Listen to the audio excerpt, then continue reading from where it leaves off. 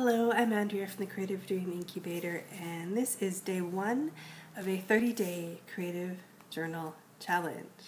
This challenge is, I've challenged myself to creative journal every day for the next 30 days. That's no biggie because I already do that every day anyway. The real challenge is that I'm going to be sharing what I'm doing in my creative journals with you every day for the next 30 days. So I'm going to make a video every day sharing what's up in my journals, talking about what I've learned. I'm excited. This is exciting. I'm going to be sharing what I'm up to. Yay, let's just start. So this morning, in the mornings, I have this sort of plain moleskin. Keep it by my Miracle Pod right over there.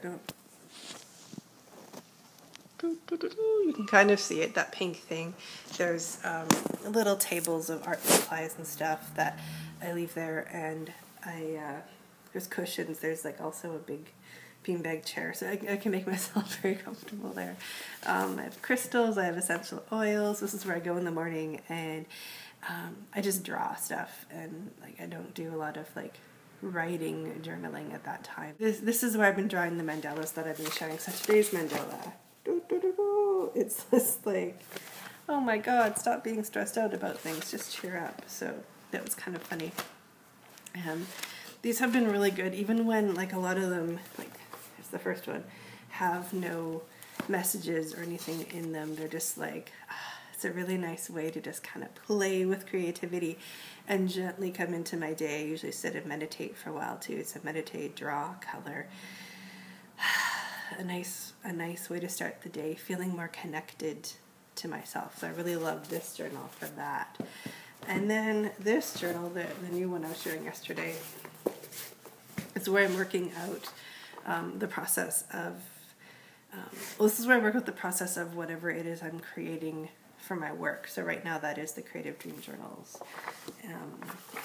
So we're on. So I came to the journal and I was feeling this part that I'm at, this point that I'm at in the process is really the hardest part for me to be present with. That part where that seed is germinating. I talk about this with my clients all the time too. It's hard for everyone because that seed germinating isn't an easy thing, and you're not at a point where the dream is something real that you can work with. It's still this energy thing, and it's you have to shift and change what's happening inside of you to create space for this dream to start to come to life, and it's just awkward beyond all means. So I did a little drawing to show there's the idea or the dream, and then it has to break through all of this kind of bullshit, right?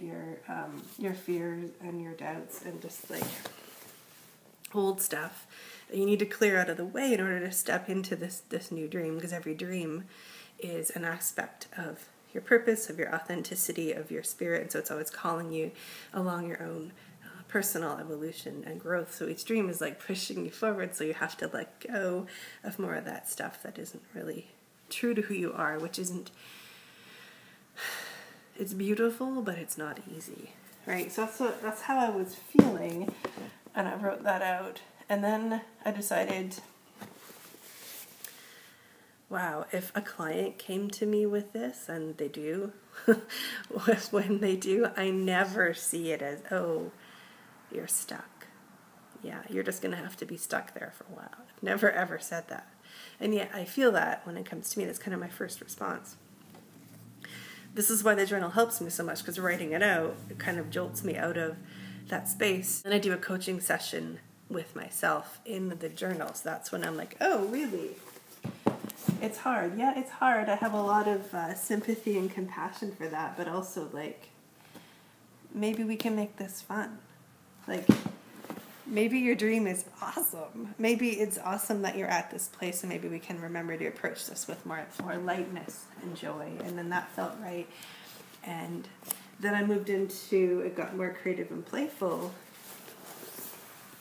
because I started to journal about the essence of what I want to do. And that's always the most powerful place to be coming from, being connected to the essence of it. So as I did that, I got to the typewriter and I gave it wings and was yes, let's do this. So that's what's happening today, just kind of shifting my feelings, giving myself a little space. Also, because yesterday we had the Holy Day, which is like it's a big event for me in terms of there's a lot of energy healing and transformation that I'm like holding space for. So the day after, I usually need to mostly take it easy and recuperate and refuel. So that's what I'm doing today. And who knows what I'll do tomorrow. I will be back to share that tomorrow. Hope you have a great day.